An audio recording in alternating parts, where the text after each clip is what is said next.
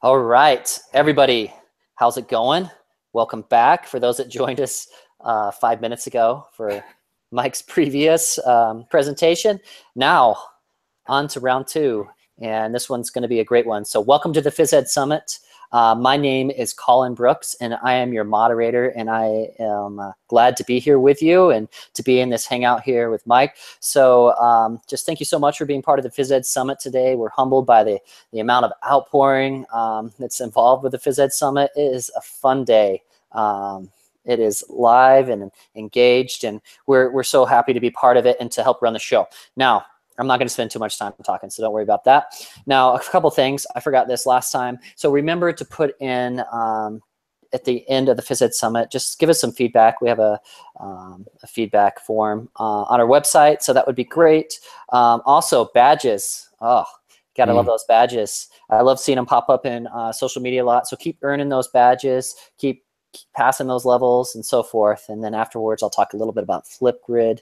So with that being said, I'm going to give it over to the man, the myth, the legend here, Mike. He's going to talk to us a little bit about his Plicker magnet. So Mike, take it away, buddy. All right. Thank you, Colin. Hello, everybody. And Colin, thank you for moderating. Glad that you didn't say that last time in gamification because we would have gone over for sure. So gave me a little extra time from this back-to-back. There you go. So I'm Mike Ginicola. I've been teaching for 20 years now, K-6 PE and 5-6 health. And I'm on the East Coast in Connecticut. And it's just been a great experience. On the last couple of years, I got into social media. Wasn't really involved before that. And really changed everything for me. So Plickers was one thing that I discovered, and then we'll get into the other stuff soon. So I do have a nice presentation put together. I'm hoping that this will, for the people that already know what they're doing, it'll help out a little bit more entry level for some people that have no idea, maybe even what Plickers are. So I'm going to share a little bit on the basics first. So hopefully there's something for everyone in this. So let me share it out. And I already mentioned in the last session, I'm pretty laid back. So if you have questions at any time, Colin will definitely interrupt me and let me know. So pretty flexible. All right. So Plickers magnets, kind of a new idea the last 6 months. And let's go into, first of all, what are Plickers? Some of you, I've noticed that on social media, there are questions about Plickers, maybe being confused with Plickers magnets. And first of all, you have Plickers, which are it's basically these cards with the code on them that students will hold up, and they're oriented so it's A, B, C, or D that's up, and they will answer questions as a quick formative checkup. It's a free app. The cards are even free to download if you want to, but you can pay $20, I think it is, on Amazon to buy their official cards, which is really one of the only ways that they make money. So I know that they're still doing well just by selling those. You have fast, quick, easy, real-time information, checking in on how the students are doing, which is really powerful stuff. You can see if kids are lost at any time and maybe review something that you would have continued on with and maybe missed if you didn't check in once in a while. Really just needs your own phone or device. Students don't need to have devices at all, just the cards. And really you get the answers from all of them within seconds. They can scan across an entire gym, which is pretty awesome stuff. And they all have their own numbers. So one student would be Plickers card number 7. And then in the next class that comes in, a different student would be Plickers card number 7. So you can have pretty much an unlimited number of students, and the regular set goes up to, I think you can have 63 kids per class. So just have the cards put away in a certain spot. And when you want the kids to answer questions, they go get their cards. And really, it's an amazing tool in and of itself. On classroom teachers, if they have smart boards, they have something called clickers that they can use where the kids will push a button to like literally a clicker that they would hold. But it does cost quite a bit of money, so most districts won't pay for it. All right, so when you're doing regular Plickers, here is the teacher view. So you can see the students' names in the upper left of the picture. Green means that they answered the question correctly. Red would mean not correctly. If there's no color, that means either they're absent or they didn't answer the question, and you want to make sure that they're holding the card the right way so you didn't miss them. It tells you immediately who got what right and wrong, what percentage of the class was successful. So it's a really powerful tool to show you instantly where everyone's at with the learning. Now, when you first start with something like Plickers, you want to make sure, just say, everyone hold up A, and just make sure your class can even just put the card up with the correct letter. Make sure that they're not getting an answer wrong because they don't know how to use the cards, as opposed to really not knowing the information. So it takes a week or two to practice with them. I know people have done it all the way down to kindergarten level successfully. So they get it. It just takes a while for kindergarten to, I would wait a few months personally to let you get them to learn how to walk in straight lines and find that mysterious thing known as personal space. All right, so quick formative check-in. They are fairly anonymous. The identification is really small for A, B, C, D, and they all look different. So the kids really mostly wouldn't know what the person next to them is holding up. I mean, if they were standing shoulder to shoulder, they might be able to see, but on the back, the little cheater A, B, C, D for the kids is kind of light, so they really can't see it too well. You really don't need much tech, as we talked about. And the best thing about this is that you can archive the answers and collect the data and put it in like an Excel form for you to look at. So that's something that's new this year from Plickers. So it would be something like this, where you'd be able to see on the different activities or quizzes or whatever you want them to be. It could be an exit ticket question. You can see who did what over a period of time, which is really powerful stuff. I really enjoyed using it over the years. All right, so how did I come up with the idea of combining magnets with Plickers? Well, thank you all for asking. Kind of an interesting journey.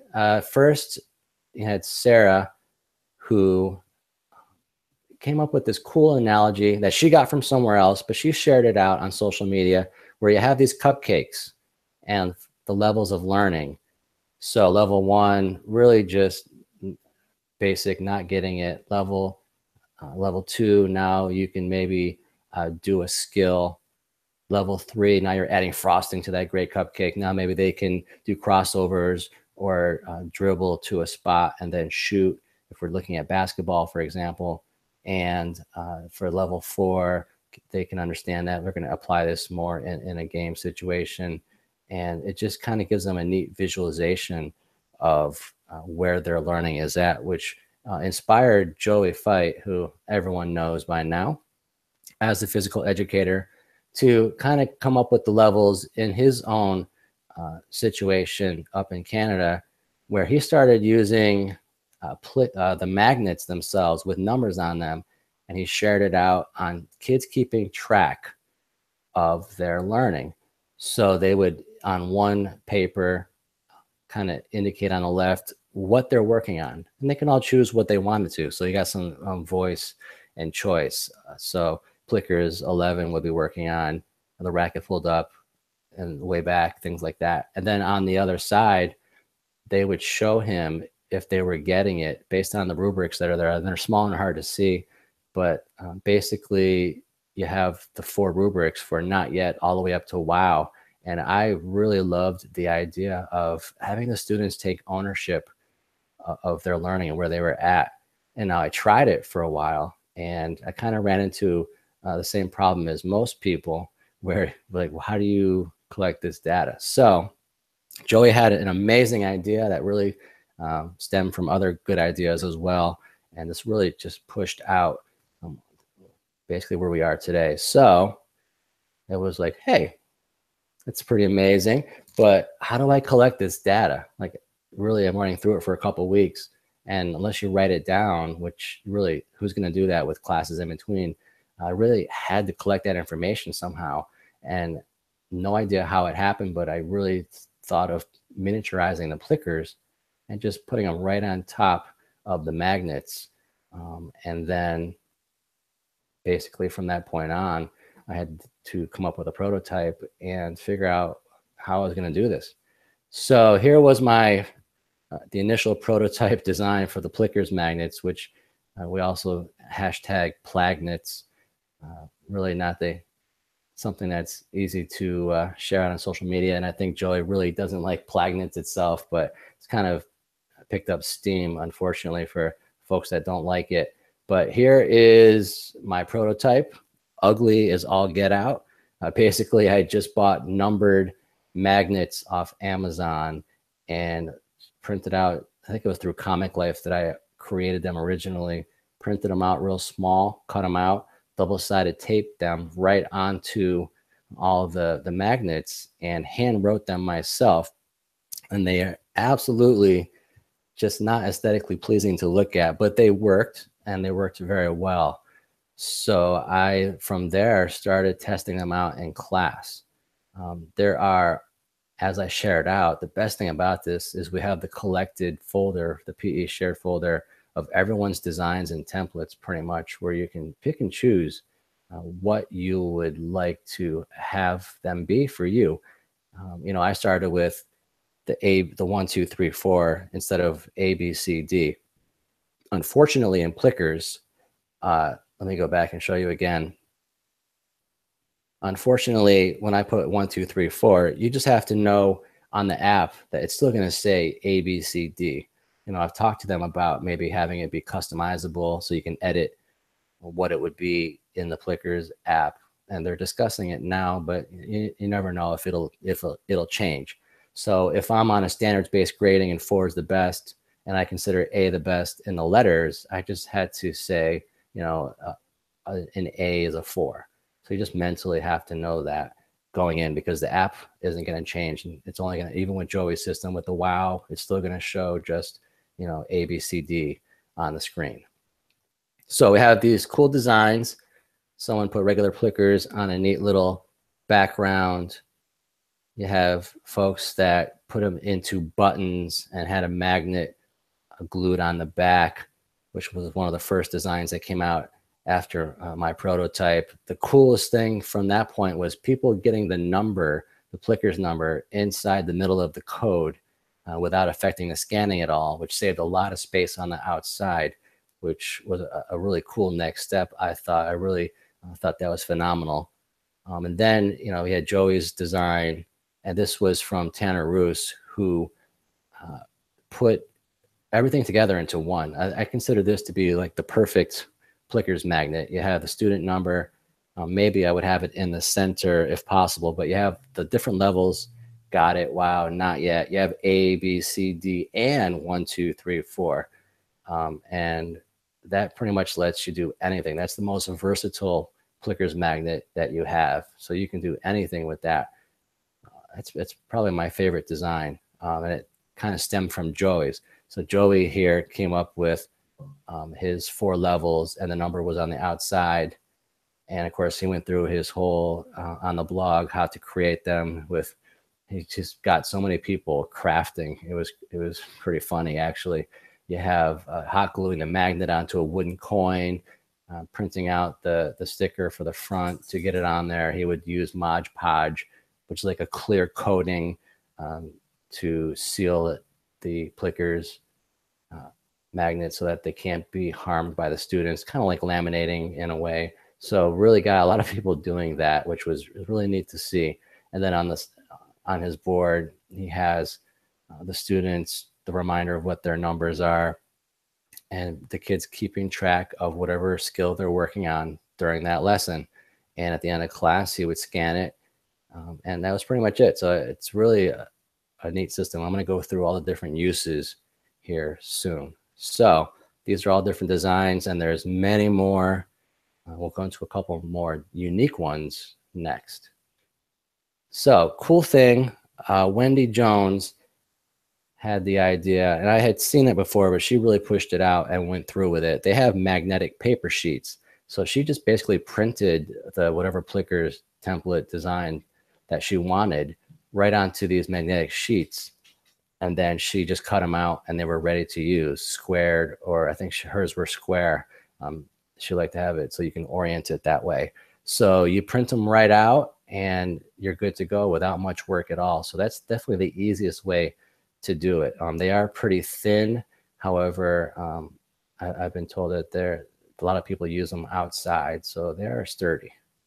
Now, Bob Vogt recently shared this with me. He just basically bought flat magnets and put the design right on top of them and just cut them out, which is not all that different than the printing of the paper, but the printing is obviously a little bit easier. Now, what's neat about this is you could actually have something on the opposite side if you wanted to as well, maybe two different designs, or maybe the student numbers on the other side. So it does open up some other possibilities. So it's really been a wonderful journey, seeing all the different ideas that people came up with for different templates and how they would use them.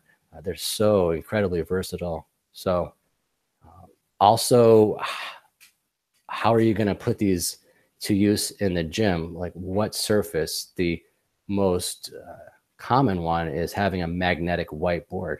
So I was lucky enough to have one already, and my principal got me a second one last year because she knows I'm pretty crazy and have some weird ideas, and luckily she supports me in all of them. So I did get magnetic whiteboards put in. That's obviously the easiest way to go about it.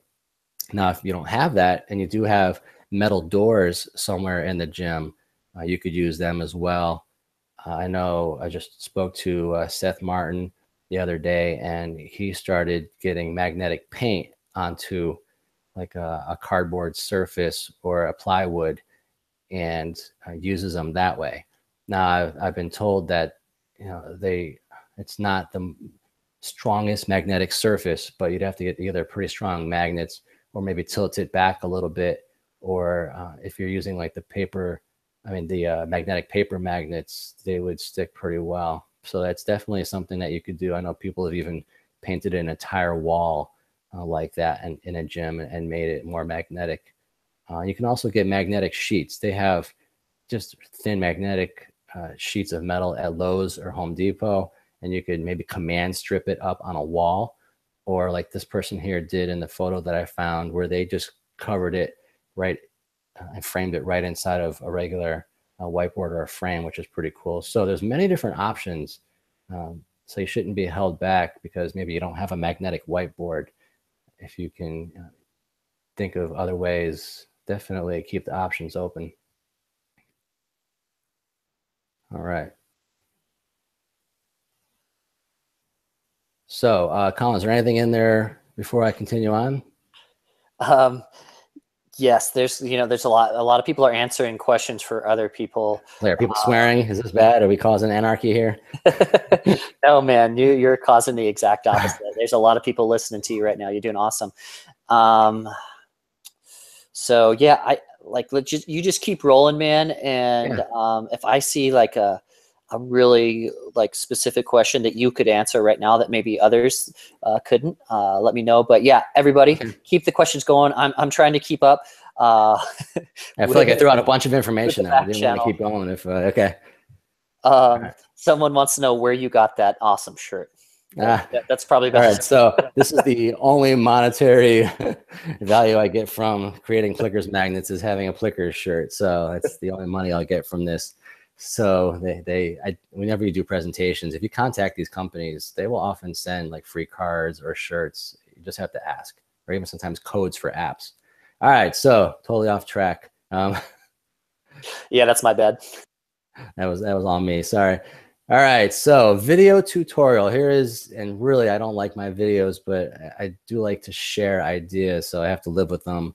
Here is really quick, a couple minutes of me explaining the system. Probably much better than hearing me talk about it right now.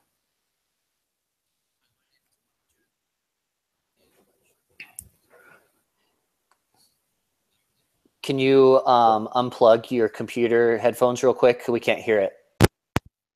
How about now?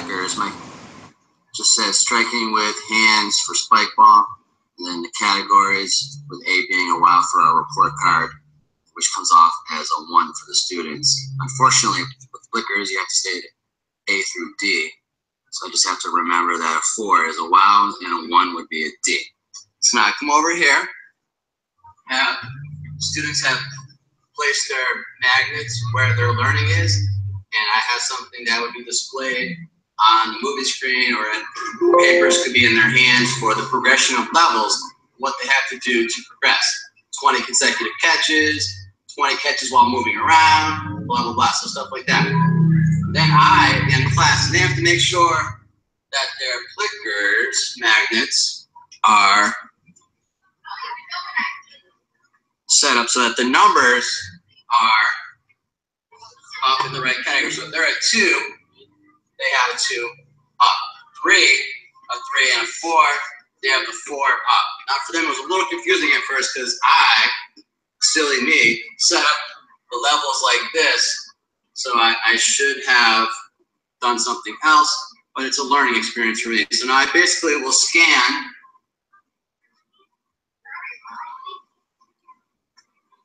and done. So I have everyone in. Basically, 6 of them would be an A grade level, 8 of them at a B, 9 at a C, and 1 at D. So I could use that information to further develop how I'm going to teach, what we need to work on, maybe the progressions were too hard, and use that to move forward for me and have evidence of their learning. So there it is, and I hope that everyone can use this. It's really fast and efficient, and it actually keeps the kids really on task and engaged because they're kind of directing their own learning. All right, Mike, question for you, buddy. Yep. So, what's up, Matt Pomeroy? He was just saying like how we thought his students in middle school might mess with other people's work or anything. Have you had any experience with that or any idea like a good way to manage that situation in case someone switched someone's magnet or something? Well, yeah, you know, it's funny. We always have these conversations. Can you hear me well? Yeah, we can hear you. Can you switch to your person screen for a second? Yep. Looking good. There you go. All right, there we go. So we always have these conversations, I feel like, in everything with the gamification. You know, it comes down to really building a good culture. We do have grade level outcomes and standards for respecting each other's learning and things like that, and really starting the year off with focusing on that, the social and personal responsibility, and really making them understand how important it is. I personally haven't really had any issues with them. You know, sometimes a kid will knock someone else's magnet off, and you just have to kind of model for them over and over. Oh, so if it drops and you have no idea where it was, can you ask Lisa where her magnet was at and fix it for her? And once I modeled that for them and showed them how it works, it was like they didn't think of that themselves. They did pretty well with, oh, hey, it dropped over here. Tell me where it went. Oh, I was at level 4. All right. So that's, you know, the only thing that you have to watch out for is they sometimes they have clumsy hands. Yeah, I agree. I mean, it's all about the character, and you can't prevent everything from happening. But you know, I mean, with the right climate and the positive atmosphere, I think a lot of those things can be prevented. Yeah, I wish there was a magic bullet for all this, but you know, they're so engaged with this type of learning, and the fact that it's all, you know, voice and choice, and they're kind of directing their own learning, and it's autonomous, that they often don't even think of the behavior ideas that they might come up with if they were bored. So they're usually so focused on getting over there, putting their magnet in the right spot, and getting back to the learning so they can advance. That really, for me, hasn't been a huge issue. Awesome. Cool. Thanks, buddy. Sure. Keep it rolling. All right. Moving on.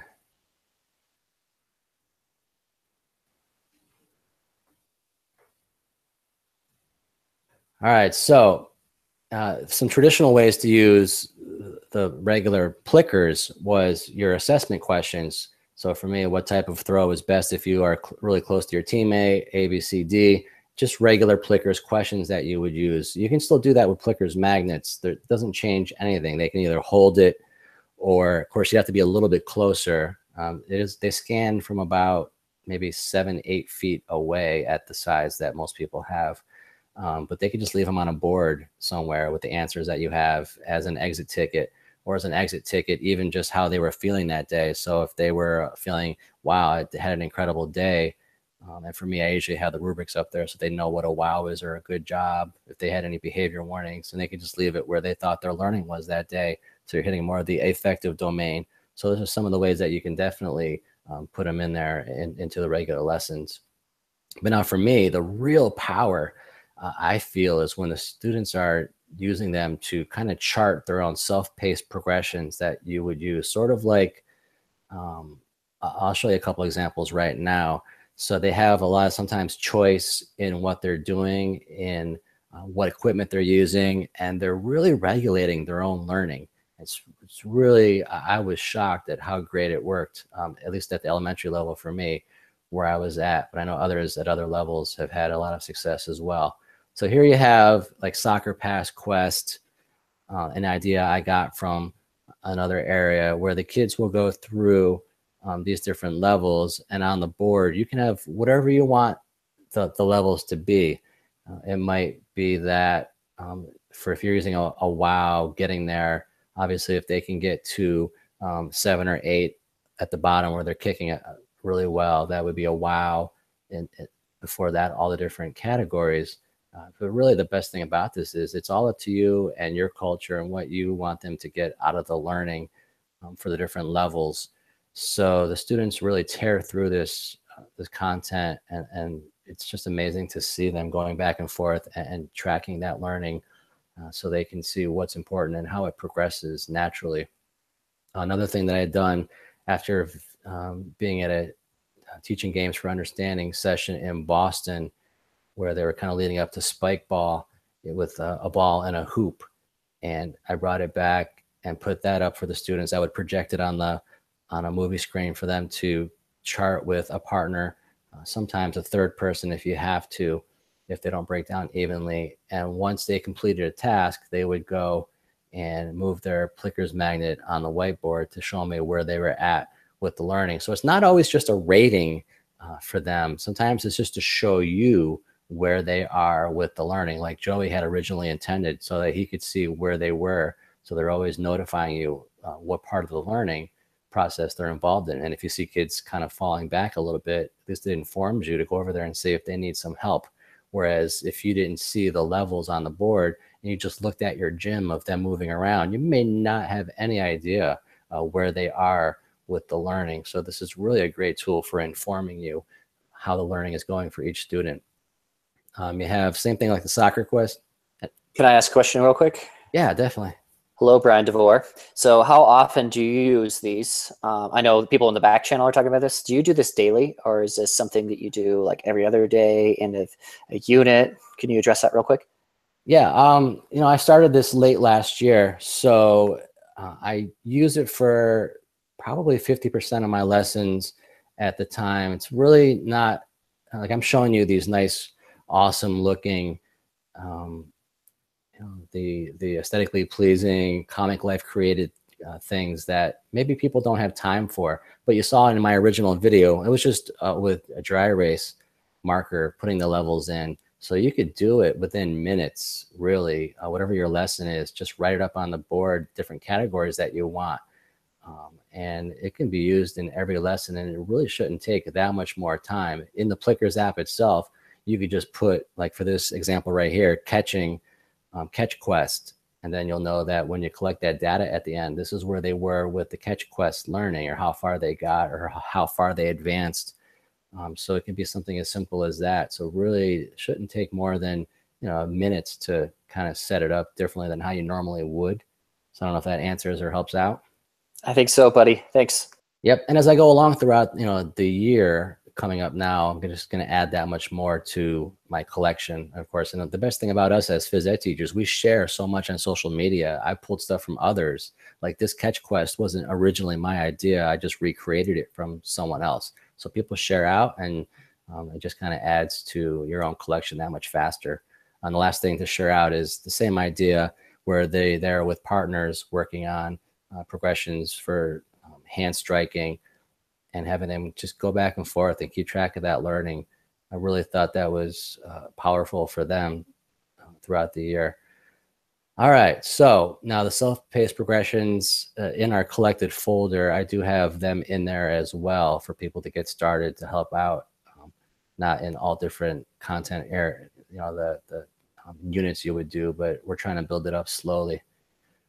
All right, now here's where I got a great idea from Ryan Armstrong. A lot of people probably know it, the Ninja Belt jump roping. and it is kind of gamified. So I want to show you guys a demo video of how I just printed out the papers, not that hard, just stuck them to the whiteboard. And this really was extremely powerful for the students. I wanted to show you how I combined jump rope ninja belt gamification from Ryan Armstrong and my Plickers magnet system so that we can assess where students are for the learning. So here we have white belt, they have to do 5 total jumps. And then you can see the Plickers magnets are going to match the category that they're in for each belt. So if they are down in blue, purple, or brown, I consider that a 3 for our grading scale, and a 4 if they hit red or black. So if they're in the 4 category, their Plickers 4 should be up. And then they move through the categories one by one. They can't skip belts, so they have to do each one independently before they can move on to the next belt. Now I've given them some options of displayed up here, whole bunch of variations, different variations on a poster right there. Here is our jump rope tree. Now over here I've placed more options for them. So they have a lot of different choices on how they're going to perform today. And up on top I have all the shaped GLOs, the grade level outcomes, so that we have those standards up there for the students and their learning, along with the essential questions and all of that great stuff. All right, then I'll add some footage from students at the end of this.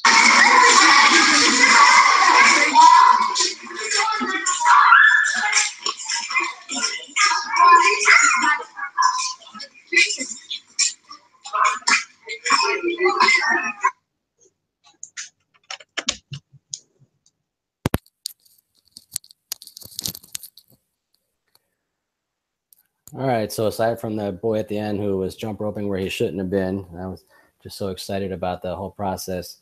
Let him get away with that one. So all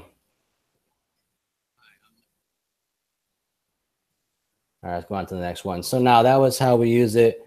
Saw some of the student learning going on and the actual students placing the magnets in there, and they just bounce back and forth. It was like worker ants almost. All right, so now really this works well with a lot of other systems. You have SOLO Taxonomy, where basically, if you don't know what it is, they go through different levels of understanding what they're learning in class. So basically, I know how to do this one thing. I know how to toss a ball up and catch it, multi-structural. Now you can start to see how, like with juggling, multiple things moving at once, how it would tie together, relational, seeing if it, how it would relate to other things they would be doing in class, and also the extended abstract, being able to kind of create their own things or ideas, or how to modify the games based on the learning. So it's just different levels of learning. And now with basically when I had done Chinese jump rope, I was trying to blend this hybrid of, okay, we got the skills going. I want them to help other students advance before they can go to certain levels. So they're responsible for their Chinese jump rope partners learning, on top of also having to answer questions for understanding at certain levels that were kind of tied to the SOLO taxonomy idea. So they basically put their magnets on the superheroes to show me what level they were at. And this was, again, projected up. Took almost no time to create this in Comic Life and be set for the class for the week for different grade levels. So it worked out really well. Hey, Mike. Yes. Question for you, buddy. Do you incorporate Plickers into Classcraft or gamification? And like, how do you, if you do, how do you go about doing that? Actually, that was a good question. Interestingly, I kind of started to fizzle out on the Classcraft, I would say just around March, and decided that I was going to back off just a little bit.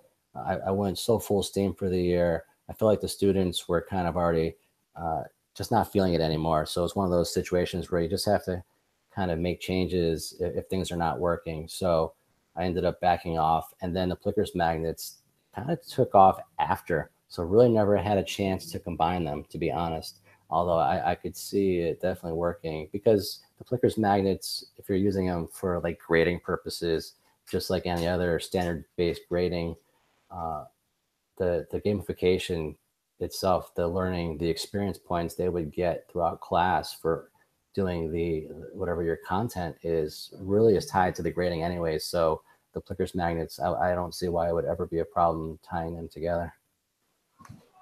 Cool. Thanks, man. Yeah, definitely. So I don't know if anyone, I had to put this picture in here when I was doing the Chinese jump rope, because I used to have this VHS tape to help the kids understand what Chinese jump rope was. So basically I wanted to show how they worked it out with the Chinese jump rope heroes.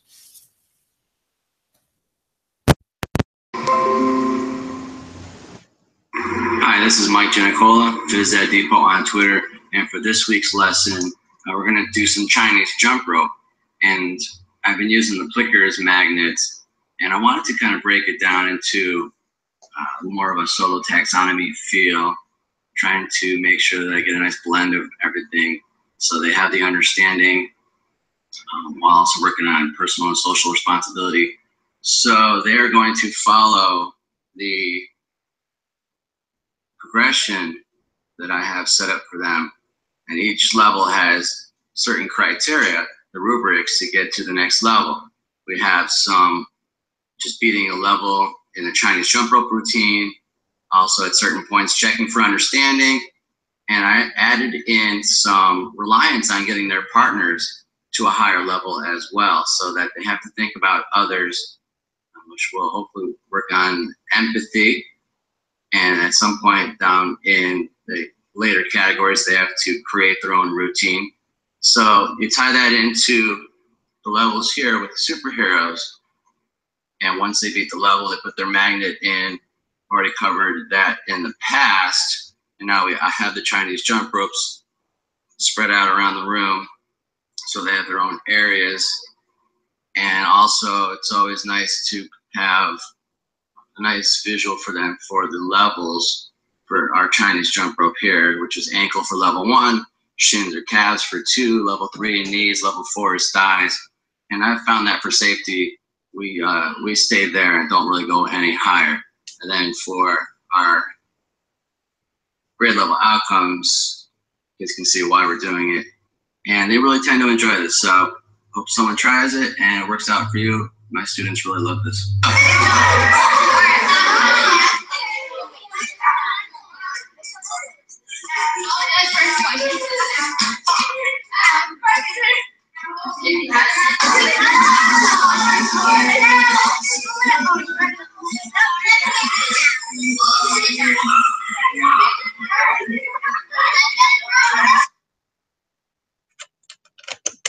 All right, so again, they're bouncing back and forth so much. The engagement level has been pretty phenomenal. The other thing that this ties in really well with, and I showed you again what I got from Shape Boston with the session on spike ball, was doing it with all the TGfU concepts for the kids to kind of show where their learning is. You could even have small magnetic whiteboards at each of the areas if they're doing small-sided games. They can keep track of it on their own, and you can just walk around and see where they're at with the learning. So it ties in, for those of you who really don't know much about TGfU, I'm going to guess a lot of people do by now, how to like game sense, having the kids go through questioning and learning the understandings of how to do the not really necessarily individual sports as much as broader concepts that they can apply to all other similar situations, which is pretty neat stuff. All right, so the one big thing that I got pushback on was folks were worried about how anonymous this was with the learning, and if students, and then we did have the question here about, you know, the students bothering each other or bothering their magnets, or maybe teasing anyone about the level that they're at. So I wanted to discuss that real quick from what I've seen of my experiences and knowing about the how it all works in our standards. So, you know, Plickers themselves are generally an anonymous thing. Even you can see the child putting it on the board, and someone could memorize someone else's number if they really wanted to go out of their way and do that. But for the most part, they're bouncing back and forth so quickly. They're not really involved with one another as much with that, where they're teasing or focused on others. Usually they're so happy to get back to what they're doing. They don't have time to really think about it.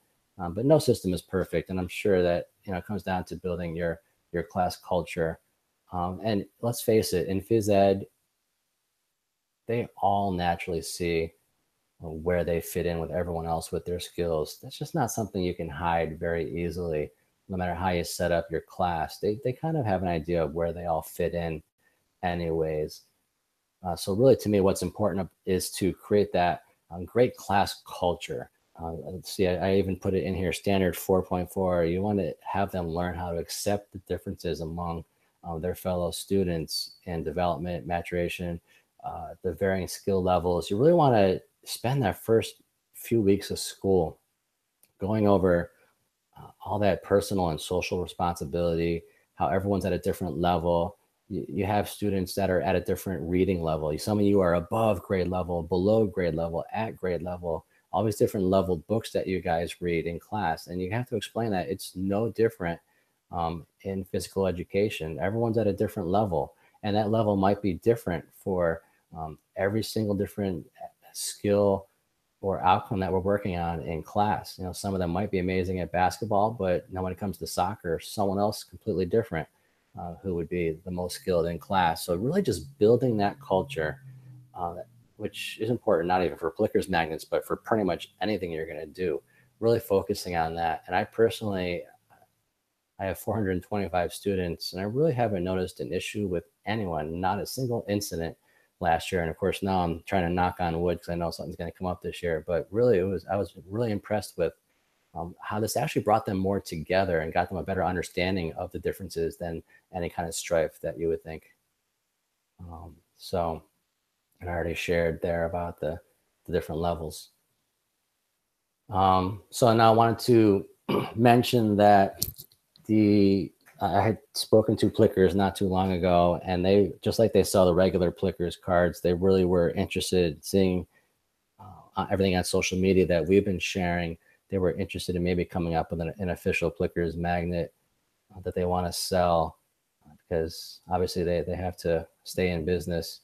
And I thought it was a neat thing for us as PE, because they might help bring the non-phys ed folks into thinking that, hey, those PE people actually have some pretty good ideas.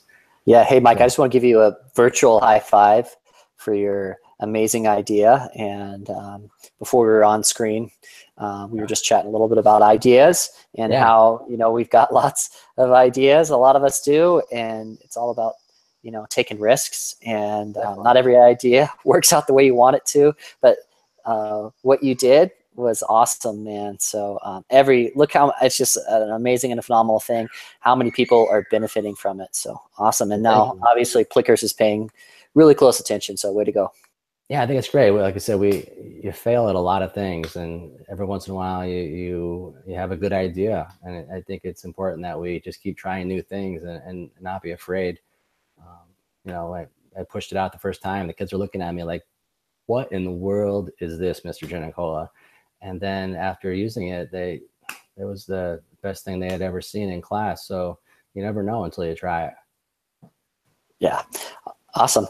Yeah. And we've got about 5 minutes left, and I'll keep looking at the Tozzle, and there's a lot of good engagement, a lot of good questions, but if you have some more materials you want to share too, feel free. Or no, it's interesting. You hit me right at one of the last slides where I was going to see if we had any questions.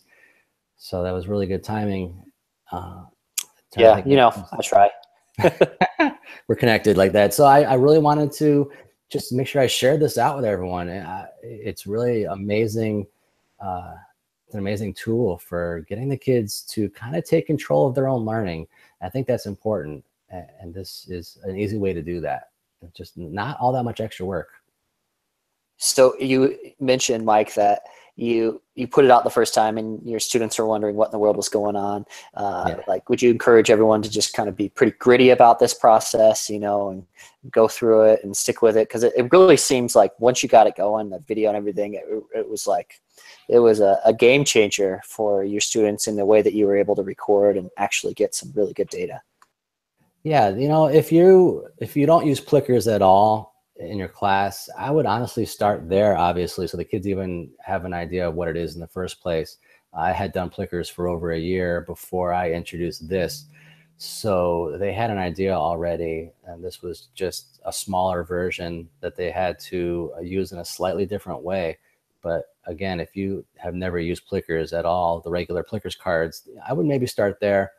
Not throw everything on your plate at the same time, and just take baby steps. You know, it doesn't have to be out and being used in the first month of school. Just kind of take it easy so that you're comfortable with it first. That's the most important thing.